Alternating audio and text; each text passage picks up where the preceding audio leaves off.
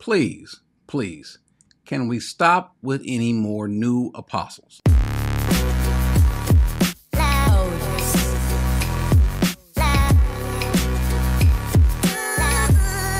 I have a question and really even a bit of a challenge. We've got all these apostles. We have more apostles today than we had in the Bible. We have more apostles per Christian than we did in the Bible. We have more apostles today, yet the world seems to be headed in a direction that doesn't seem like it's having the same sort of effect that the apostles have. Remember, even the enemies of the church, the enemies of the apostles, stated that these apostles, these men have turned the world upside down. They've made an impact. They put a dent in society. When we look at the rise of really this extreme charismania, we've got more apostles, more prophets, more whatever that you can check a stick at.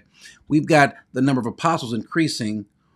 Meanwhile, the degradation of society has gone this way. Society has gone this way. Meanwhile, we've got more apostleships going up. That doesn't even make any sense. Now, truth be told, every last one of you who call yourselves apostle, you'll disagree with me, but it's fine. Every last one of you who call yourself apostle, you cannot be an apostle. Why? Well, first of all, you're not old enough. And I mean apostle of Christ. I don't mean apostle of Bob or apostle of Bernie or apostle of some other person, because that's not in keeping with what an apostle is in terms of the Bible. An apostle is someone, as we're looking for someone to take the place of Judas, an actual apostle that they're looking for. He says, therefore it is necessary, verse 21 of Acts chapter 1, therefore, they said, it is necessary. It has to be. It is necessary that of the men who have accompanied us all the time, that the Lord Jesus went in and out among us, beginning with the baptism of John until the day that he was taken up from us. One of these must become a witness with us of his resurrection. In other words, it has to be someone that was a witness of the resurrection. Not that they saw the resurrection, but after the resurrection, they saw the resurrected Christ. Obviously, because none of them saw the resurrection itself, but the resurrected Christ. And so these are people that were personally commissioned and sent out by the Lord. Cannot be someone other than that. Now, Paul, who is, as he says, an apostle chosen differently out of a different time, the last, by the way, he was chosen by the Lord, and he does something that apostles today don't do. As a matter of fact, apostles won't take this challenge, because the challenge is, does your apostleship match up with the same qualifications of that of the apostles of the early church? As a matter of fact, Paul brings up something in 2 Corinthians 12:11. He says this, I have become foolish. You yourselves compelled me. Actually, I should have been commended by you. Why? For in no respect was I inferior to the most eminent apostles, even though I am a nobody. Here's a question. Do any of you apostles, name apostle, pick an apostle. Again, none of you are actual apostles, but if you think you are, can you say what Paul just said, that you are not inferior in any way, shape, form, or fashion to, let's say, Peter, to John, to Paul himself, to Bartholomew, to Thaddeus? You cannot make that statement. As a matter of fact, Paul says something here. And I want you to focus on what he says. And it also brings up another question for you apostles to answer. He says, the signs of a true apostle were performed among you with all perseverance by signs and wonders and miracles. Now, he says the signs, he's used this word indeed, this word mensemea, to apostles. Now, he says these are the true signs that were performed before you. These are the signs of an apostle. And the question is, one, do you have the actual signs of an apostle? To validate, to verify that they are of God. Jesus has a conversation with Nicodemus, and Nicodemus says, we know that you are from God. Why? Because no one can do the things you do because of these particular signs. So do you have, one, these signs? Two, did you notice how I read something? You notice I actually went to the Greek. Now, I'm not saying that a Christian needs to have the Greek, but how many apostles do you know understand the Hebrew and the Greek? Because you would think that they would have this sort of also this understanding. And the reason why that's important is because oftentimes we've got apostles. I don't know you all tell me, who is the most sound apostle out there? Who would you say is the person that can stand toe to toe with someone going through doctrine, that could teach doctrine, not making it up, because that's going to lead to another problem in just a second. But who would you say is the most biblically sound apostle? Who is the apostle that you know that everyone recognizes their power? Because remember, Paul is making the statement that people recognize his powers. As a matter of fact, there was never a doubt as to his power. Even unbelievers recognized when the apostles did something.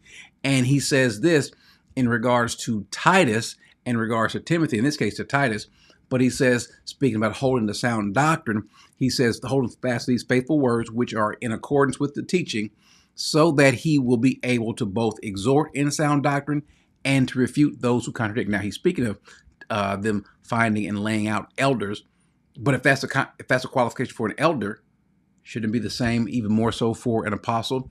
How come we never see apostles actually out there, one, holding a sound doctrine, and then two, refuting those who contradict sound doctrine? We don't see any sort of strong biblical stance by those who claim to be apostles. Remember, no one made an apostle become an apostle. You guys did that on your own. You claimed that title, or somebody else laid their hands. First of all, is there ever an apostle in the Bible who was named an apostle by another apostle? Think about them. All the 12 that we know of, and then Paul. They were not named apostles by other apostles, not apostles of Jesus Christ. Now, generically, anybody can be an apostle. I can send someone to the store and pick up some bread and cheese, and that can be my apostle. But that's not the apostle we're talking about. One with biblical credibility. And you guys act as though you have this power that is imbued from on high, but no one knows it. And furthermore, no one respects it. Here's the reason why. Because you all violate, you tend to violate, matter of fact, not tend, you always do, you violate what Paul himself says not to do. He says, I have figuratively spoken or applied to myself and Apollos for your sakes. What? So that in us you may learn not to exceed what is written. Problem is, every apostle I've ever seen does just that. So now, tell me if I'm wrong. Here's the challenge. Who is the most credible apostle? There are going to be those that disagree. Let us examine who is the most credible apostle, because Paul certainly wanted to have himself examined. We could examine the other apostles, their words, their work, their worth. In other words, what have they done?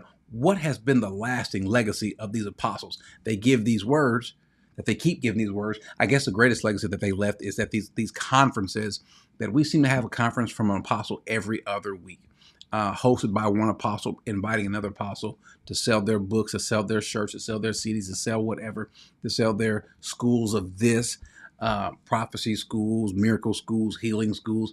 They're always asking for you to buy into something. However, we don't see that with the apostles. That's one of the biggest reasons why we think that you guys are false, that you guys are not legitimate, because you're always after the almighty dollar. And we don't see, most importantly, we don't see a tangible effect on the community. So if I'm wrong, I could be wrong.